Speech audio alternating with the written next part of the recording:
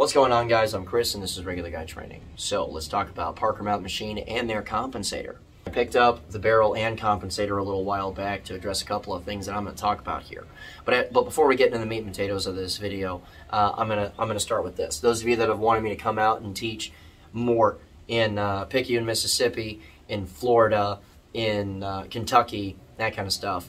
Classes for all of these places are actually up. In a couple of weeks, we're getting ready to do a handgun set. More classes will be forthcoming after that. A bunch of extra stuff is coming up on the website and that kind of thing. Link for that is in the description below, as well as our Patreon. Now, if you want to support us and help us out through all of this nonsense, that absolutely does help. But if you want to get something out of it, $41 a month gets you as much training as you want out of us. Make sense?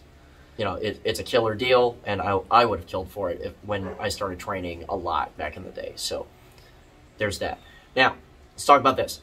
Typically speaking, you know, when people are talking about, you know, putting a compensator on a carry handgun or on a duty pistol, or those are the same thing, there's a lot of things that you do have to consider. For one, a lot of people are about, you know, 5-10 years behind on the compensator game, to where back in the day, it used to be a little bit of an issue because a lot of times you would, you know, hear about, you know, compensators robbing too much energy from a recoil operated system, so therefore you'd have to spring down, powder up, do whatever it is that you got to do.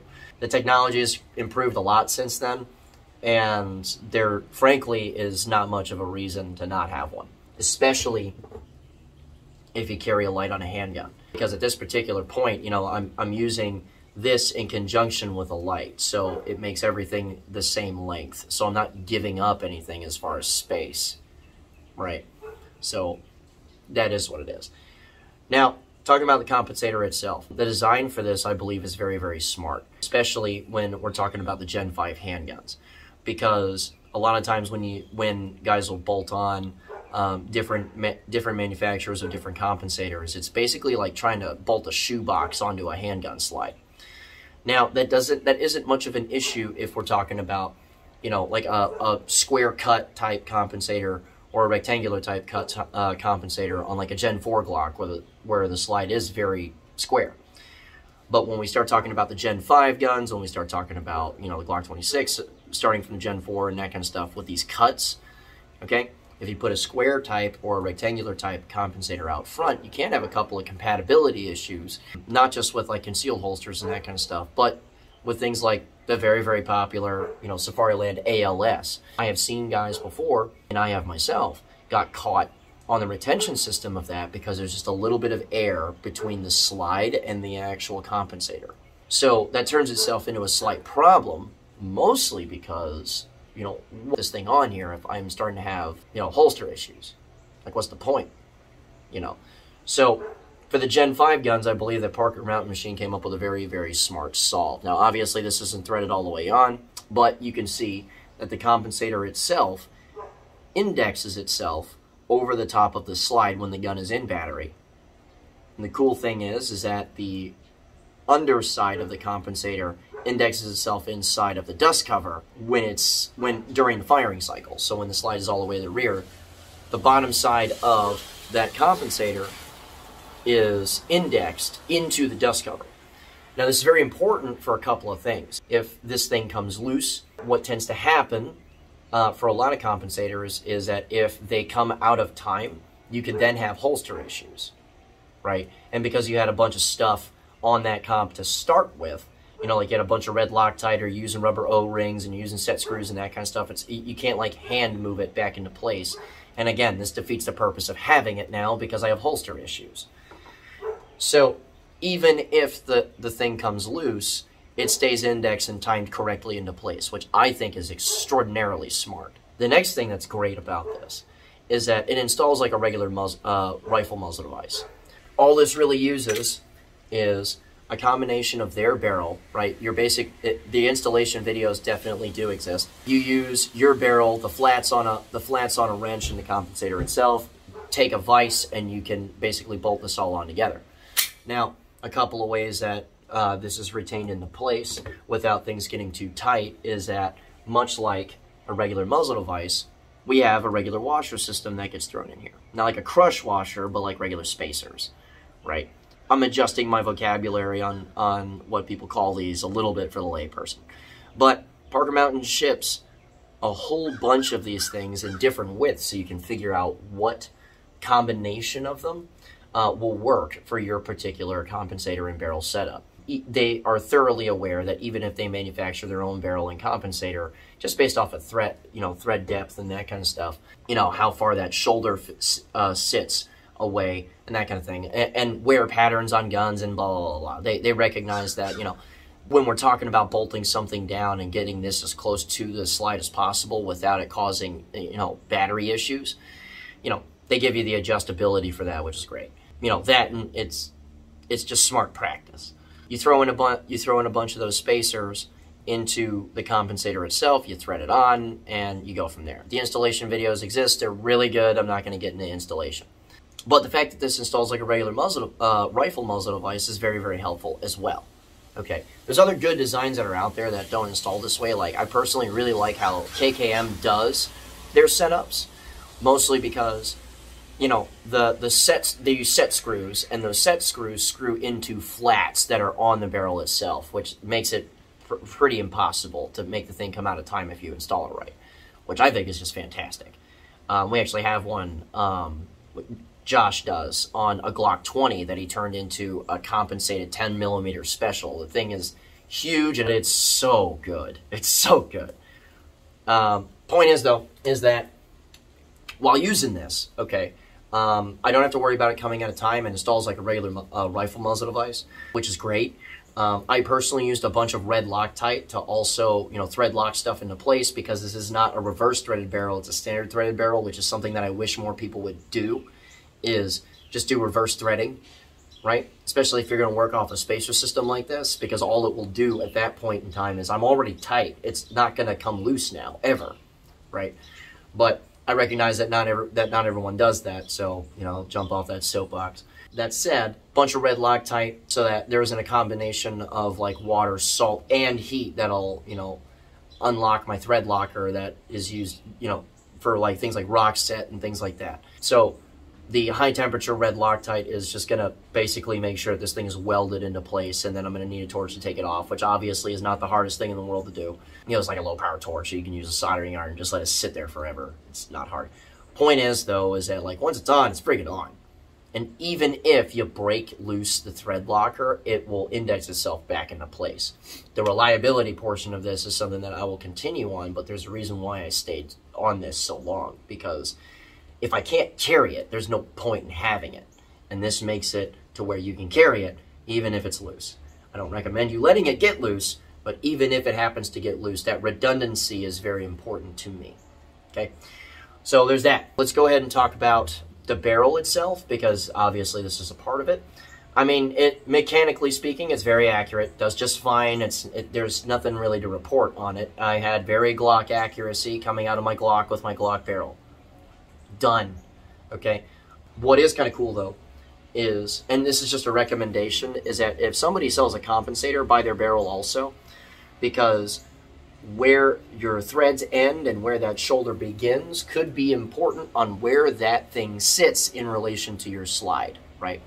So you don't want it jutting out a little bit too far forward, because you're out of design spec now and you might have holster issues and that kind of stuff that we talked about already. This barrel with this compensator, they made up very, very tightly, as if it was one unit rather than a thing I clearly added on to my handgun, which is very important because I don't have, slides biting on the holster issues, none of that stuff. Great thing also. Now, let's talk a little bit about performance, because I chose the single chamber compensator for a reason. And the reason I did is to keep this guy, okay, to where I can stand this on its nose, okay? The reason why this is important is the simple fact that, look, if my compensator is the same length as my light, I'm not giving up anything to carry a compensator, okay? Because a lot of people are sitting there like, oh, that's extra long, or they just don't understand that carrying a gun doesn't really mean being comfortable. It means carrying a gun that'll work all the time, that'll give you everything that you need, okay? So if this is as long as my light is, I'm not giving anything up. at all. Okay. Now it's important to note that if you have a closed front holster, you may want to reconsider that, because either you're opening it up for the compensator itself or you're replacing the holster. I tend to use open front holsters just because, number one, there's nothing that really gets caught in them, right? Like casings and that kind of stuff, because casings just find a way inside of holsters even if they're concealed. On top of this, you know, I don't have compatibility issues with stuff like this. So when we're talking about that, that's something to note, obviously. Now, with this, bolted to this, we have a couple of questions to ask as far as performance is concerned. Now, A, you know, does this in fact rob a ton of energy from the gun? And B, does it actually do its job? Now, A, starting with B, yeah, it 100% does its job. With 115 grain like target ammunition, I noticed a little bit of a recoil impulse decrease. Meaning like, well, felt recoil impulse decrease. To where it's like, okay, it's nosing the gun down a little bit, cool. And that's important because if I can feel it, or if I can tell that it's there, with the weaker quality stuff that I use in just day-to-day practice, it's going to actually do its job when I am using defense loads.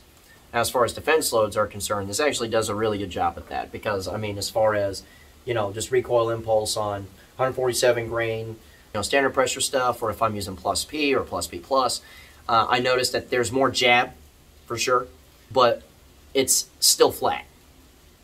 You know, it's a little weird, because you notice that it does jab a little bit at you, but it's still straight to the rear, and I'm not flipping all over the place and just great, which means it's 100% doing its job 100% of the time.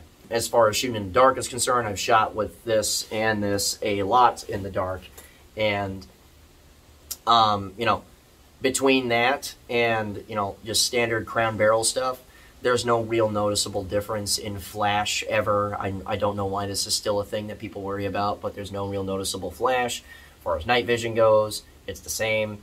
The only thing that I did notice is that under low light stuff, and that's because this is venting in an upward direction, I do notice a little bit more smoke. Is this really a problem, right? Like, am I having trouble seeing things and all of that jazz? No. Just no.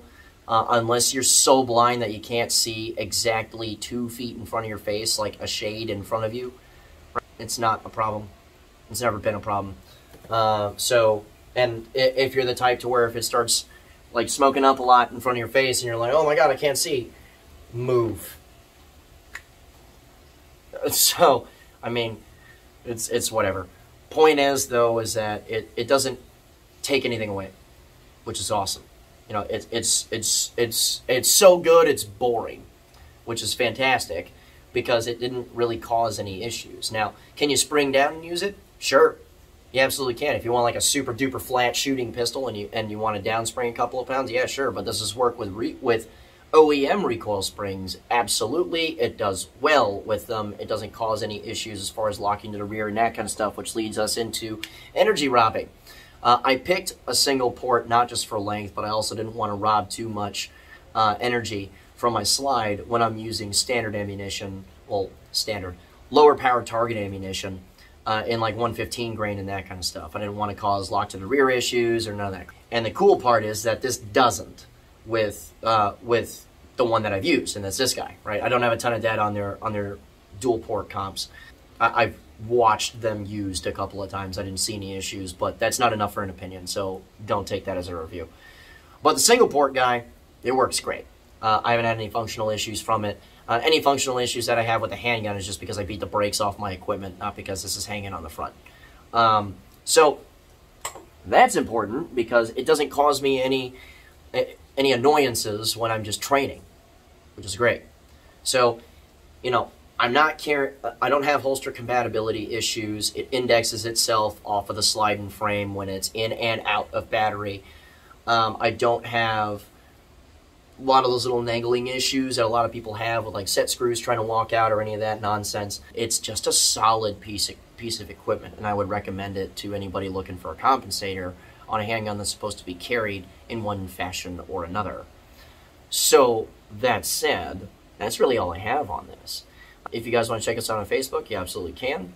Links for that, the website, and the Patreon are all in the description below. And remember, a regular guy's firearm is the last defense against tyranny. Easy.